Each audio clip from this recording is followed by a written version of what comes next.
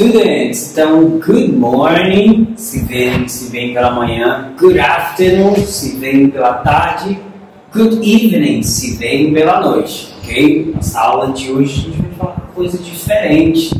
Lembram que a gente teve na aula passada? A gente falou sobre os toys, sobre os brinquedos, não é isso? A gente até lançou um pequeno desafio, né? E agora na aula de hoje, a gente vai falar aqui no próximo slide já sobre as colors. Olha que coisa legal, nem tinha lembrado dela, mas ficou legal, não foi os lápis. Enfim, então aqui nós vamos falar sobre as colors. É algo que com certeza a maioria de vocês aí da sala, certo, gosta de fazer, que é pintar, certo? Usar os lápis de cor. Nós temos um lápis branco aqui, não entendi porque a gente usa lápis branco, mas enfim, ele está aqui no meio dos lápis aqui, né, de cor, mas não sei, acho que a função dele não sei. Enfim, certo? Não vou desmerecer o lápis branco, né, porque é uma cor também bonita, branco. Mas enfim, talvez dê para pintar uma área que é escura, né? Não sei, pode ser. Então, olha, nas nossas colors, a gente vai falar aqui sobre as cores, certo? A gente vai especificar algumas coisas em relação a cores.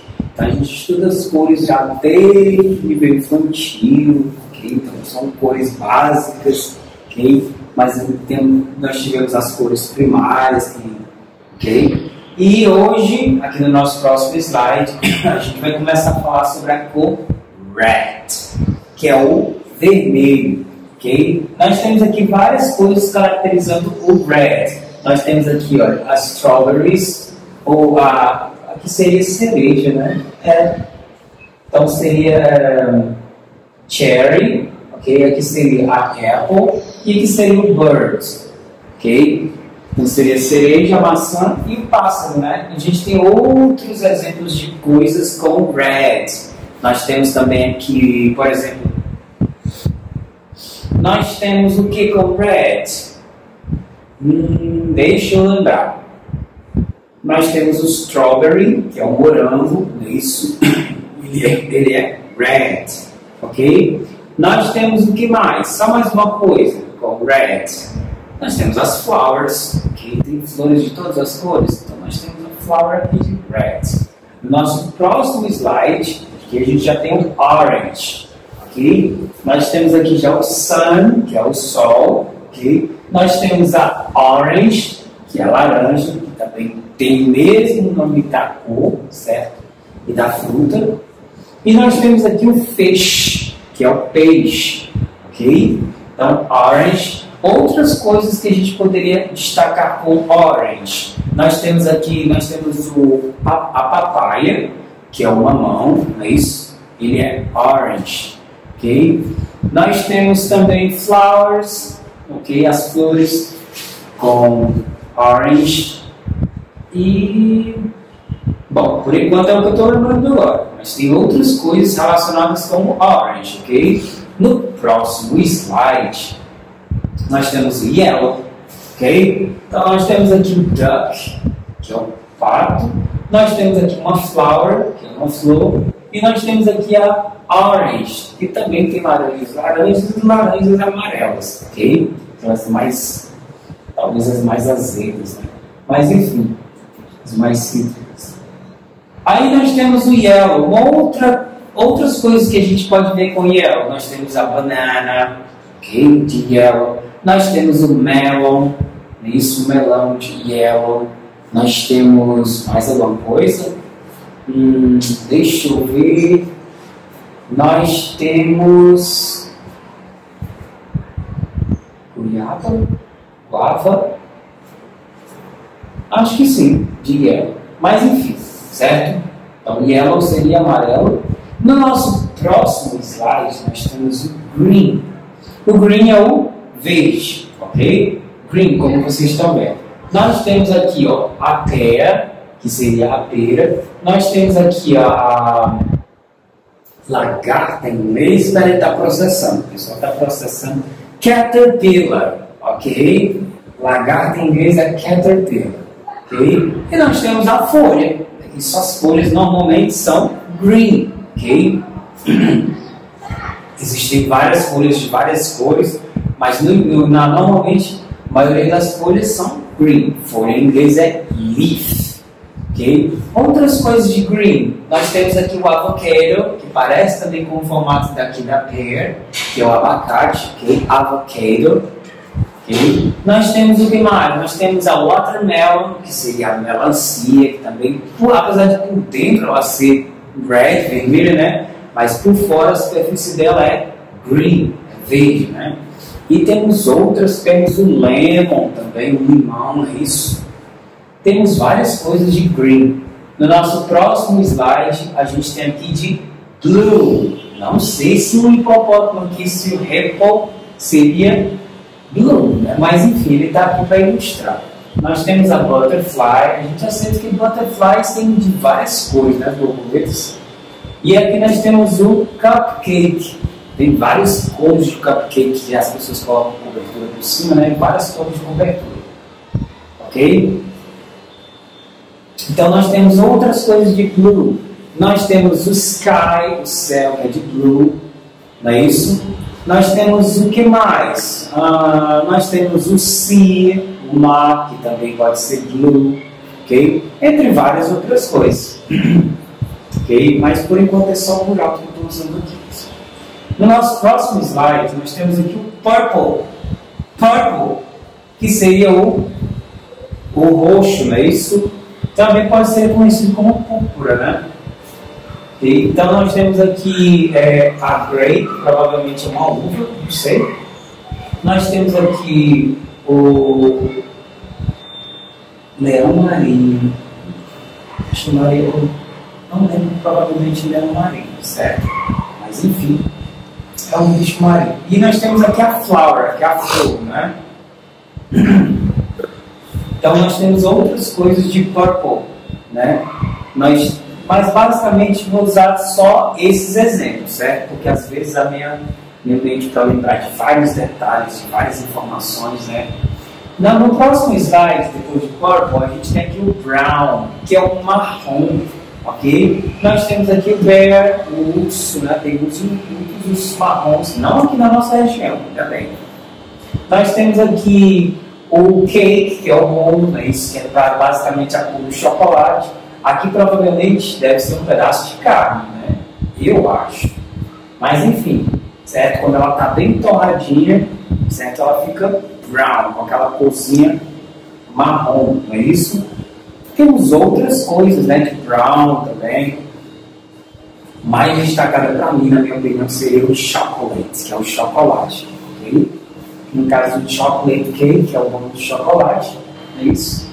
E, enfim, nós usamos o brown para basicamente essas coisas. No próximo slide, nós temos aqui o pink, que é uma das cores favoritas das meninas, não é isso? Que seria o rosa. Nós temos aqui o flamingo, ok? O flamingo é uma ave belíssima, ok? Então, que ele vai ficando com essa cor, certo? Ele muda às vezes da cor, certo? Mas essa é uma das cores mais belas dele. Nós temos a flower, normalmente, como eu falei para vocês, as flores têm várias cores diferentes, então ela pode entrar em várias cores aqui, certo? Das cores em inglês. E nós temos aqui, o que seria isso? Eu acho que é uma torta, não sei. Mas enfim. Tá aqui de pink. Nós também temos de pink o chiclete, é isso? Que vocês comem, que vocês mascam. Nós temos também o iogurte, é isso? Que é o famoso Danone que a gente usa, né? Que é dessa cor de pink, ok? E temos outras coisas também, né? Com o pink. Mas a gente não vai estender. No próximo slide a gente tem aqui o grey. Grey é o cinza, ok?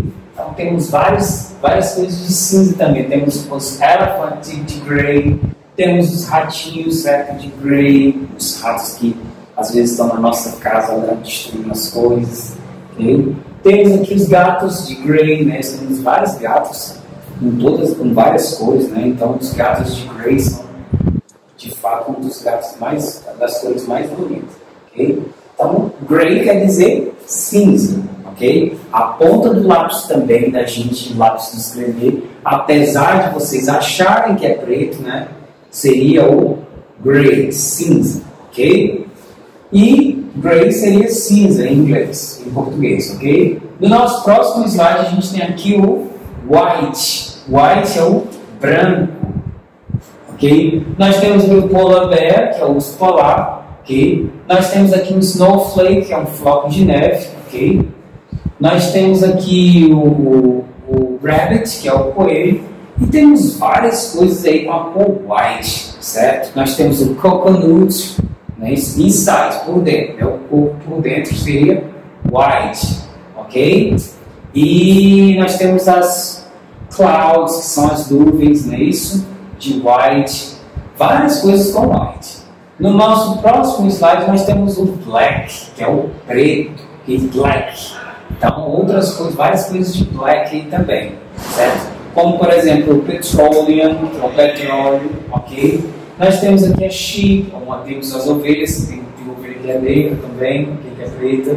Nós temos aqui, enfim, outros animais aqui, certo? Temos outras coisas de black. Então, nós temos a wheel, que seria a roda, né? Esse é o pneu do carro, ele normalmente é black. Entre outras coisas aí, certo? Com a cor black. No nosso próximo slide, aqui fica a nossa sugestão para vocês, certo? Eu poderia perguntar agora: What's your favorite color? Qual é sua cor preferida? What's your favorite color? Qual a sua cor preferida? E você pode responder da seguinte maneira: My favorite color is, ok? Mais lento. My favorite color is... O que está dizendo essa frase? Minha cor preferida é... E aí você fala a cor preferida, certo? A cor que você mais gosta no inglês. Eu te falo, pode usar um exemplo. Eu, na minha cor preferida, my favorite color is brown. Ou seja, diz que a minha cor preferida é marrom, ok? Apesar de muitos acharem a cor marrom estranha, né? E achar estranho alguém gostar da cor, ter a cor marrom preferida, eu gosto demais do marrom, ok? Principalmente porque se trata de chocolate. Ok? Então você pode fazer seu vídeo lá dizendo My favorite color is, e você mostrar alguma coisa, certo? Pintar alguma coisa que tenha a ver com a cor que você gosta, ok?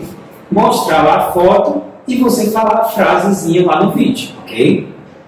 Por exemplo, se as meninas gostarem de pink, as meninas podem desenhar uma flor bem bonita, pintar a flor de pink e dizer lá My favorite color is pink, ok? Ou fazer qualquer uma outra coisa, as meninas com os meninos, certo? Desenhar qualquer outra coisa que tenha a ver com a cor que vocês gostam, certo? E falarem a frase. Essa é a nossa sugestão de hoje, ok? Então, a gente fica por aqui. Essa é a nossa aula. Um abraço virtual a todos. Bye bye. Nice day.